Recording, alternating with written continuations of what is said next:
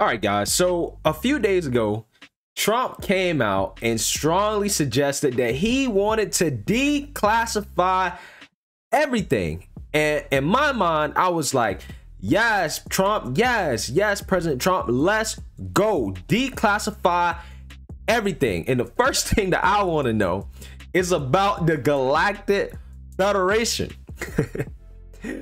But, you know, one thing that we all can agree upon, which the very conservative people and very liberal people agree upon, is pardoning Snowden and Assange and a lot of the whistleblowers that blew the lid on NSA spying and all the corrupt things that was going on with the US government. Now, this is bipartisan in my opinion. The only people who do not want this is the establishment. But the problem is that even when the populist right and the progressive left agree on something, the progressive left always has to ruin it. But before we get in that, my name is Greg Foreman and you're watching A Black Conservative Perspective. Make sure you like, comment, and subscribe. Most importantly, share A Black Conservative Perspective, aka a leftist worst nightmare. You can also follow me on Twitter at GForemanBCP. Let's get it. All right, guys. So we are getting some traction here from representatives, congressmen, politicians all over who are saying, let's pardon Snowden. And in the past, I did a video about Tulsi Gabbard coming out and saying, President Trump, let's pardon Snowden, let's pardon Julian Assange. And this was right after President Trump had pardoned Michael Flynn right before Thanksgiving. So Glenn Greenwald came out on Twitter and was like, hey, President Trump, you should follow through on pardoning Edward Snowden. And he linked this to a video that Trump had talked about back in August in terms of pardoning Snowden. And let's take a listen to this video in terms of what Trump said. Do you want to give Edward Snowden a pardon and bring him back? You once suggested that. Well, I'm going to look at it. I mean, I'm not that aware of the Snowden situation, but I'm going to start looking at it. There are many, many people. It seems to be a split decision. That many people think that he should be somehow treated differently, and other people think he did very bad things. And I'm going to take a very good look at it. Okay? I mean, I've seen people that are very conservative and very liberal, and they agree on the same issue. They agree both ways. I'm going to take a look at that very strongly. Edward Snowden. Yeah, please. The president is right, guys. People that are very conservative and very liberal both agree on this issue. And Glenn Greenwald even dropped some names. He said everyone from Rand Paul, Matt Gaetz, Tulsi Gabbard to the ACLU, Bernie Sanders, and the New York Times have advocated for this. And the only ones who are angry would be Brennan, Clapper, Comey, and Susan Rice. You notice all those names right there? They're all establishment politicians, guys.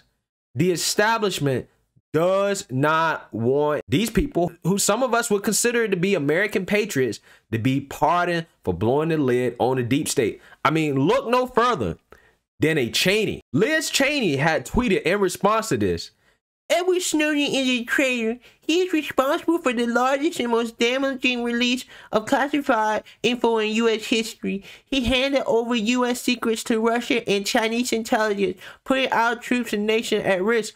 Pardoning him would be unconscionable. And Matt Gaetz, who, you know, been getting some brownie points, had snapped back at her and basically said the Cheney ideology of supporting forever wars puts more troops at risk than Snowden ever did. Again, guys, there you have it. You see it.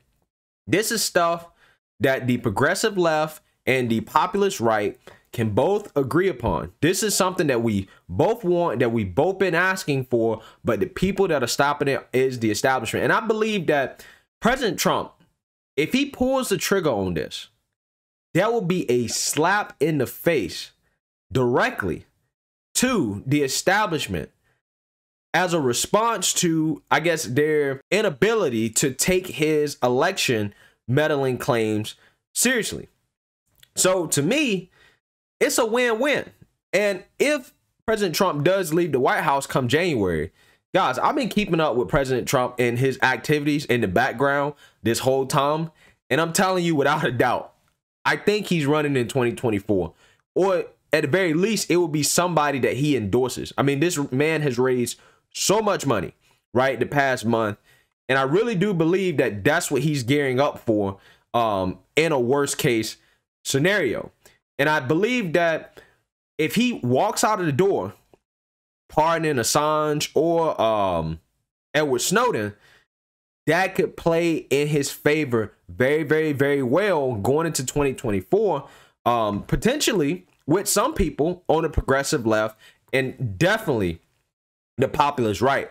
So I think it's a good political move for Trump, and it would solidify him as somebody that is anti-deep state, right? And that's something that we all believe about President Trump, and that's why a lot of people support him. They support him because they believe he's against the establishment. A move like this would solidify that in a lot of our minds. Now, what's really stopping us from coming together on this issue is the fact that some people are just too woke. So the ACLU came out and talked about pardoning Assange and supporting that, but they got a lot of blowback on Twitter as the wokey wokes, woke revolutionaries, super liberals came out and basically called it sexist because Reality Winner, who is also another whistleblower who basically almost tried to do what Edward Snowden did, she is currently locked up for whistleblowing and exposing some information and regarding Russian election interference back in 2016/2017. The super woke revolutionaries, some of these people are saying stuff like, it's important to note that Snowden is well known simply because he's a man. Sexism has obviously played a role in preventing Reality Winner's case from being given the same type of focus/publicity. Well, I think that he might be compromised at this point. You know, how about focus on a less famous woman and pass on the casual sexism here? Yeah, free Reality Winner. Not their only sexist stands. You keep doubling and tripling down on your initial mistake of believing his lies about having leaked info as a whistleblower. He was a disgruntled contractor who felt underappreciated, so he betrayed America. If you weren't so sexist, you worked to free Reality Winner instead. Reality Winner is in prison. How about pardoning her before Snowden? Reality Winner deserves a pardon more. She did the right thing and got thrown in prison. Snowden, as far as I know, isn't in a prison cell. Bruh. And this is why we cannot have nice things, because these super woke revolutionaries think that their social justice crusade comes before what two opposite sides of the political spectrum can both agree on. They always do this, right? When we almost come to an agreement on something, they muddy up the waters and have to throw in sexism. You have to make a woman get pardoned first before a man. And they just mess it up, man. They just mess it up. Like, come on. Like, let's just get one of these done and then we can look at somebody else, okay? Because it seems like to me that President Trump is strongly considerate. He's looking more into it, and that it may be something that he does, you know, if he's on his way out of the door. And it's something that will appease both sides. But what you do when you try to throw in the sexism card is that you muddy up the waters and you take the focus off of something that everybody can agree on, right? Should be a shut and closed case. Let's get it done. President Trump is the man for the job. Let's just do it, right? He does Snowden. Okay, then we can talk about Reality Winner, right? Which she has a really funny name, but we can talk about her after that. And honestly, for her, worst case scenario, she's scheduled to get out of prison in 2021 anyway, so she doesn't even have that much time left. Snowden, on the other hand, can't even come back to the country, right? If he comes back to the United States, as of right now, they throwing this man in jail.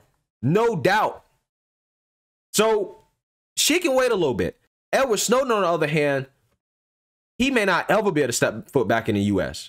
Him, along with Julian Assange, are the ones that kind of were the first dominoes to kind of set all these leaks into action and to expose the corruption of the government to the American people. So if we can get a big fish, either Julian Assange or Edward Snowden, that would be a win for us. Then we might be able to look at somebody like Reality Winner. But as of right now, leftists, Get on board with the program. Stop muddying up the waters because you want to be so woke, right? But anyways, let me know what you guys think. Make sure you like, comment, and subscribe. Most importantly, share a Black conservative perspective. Peace.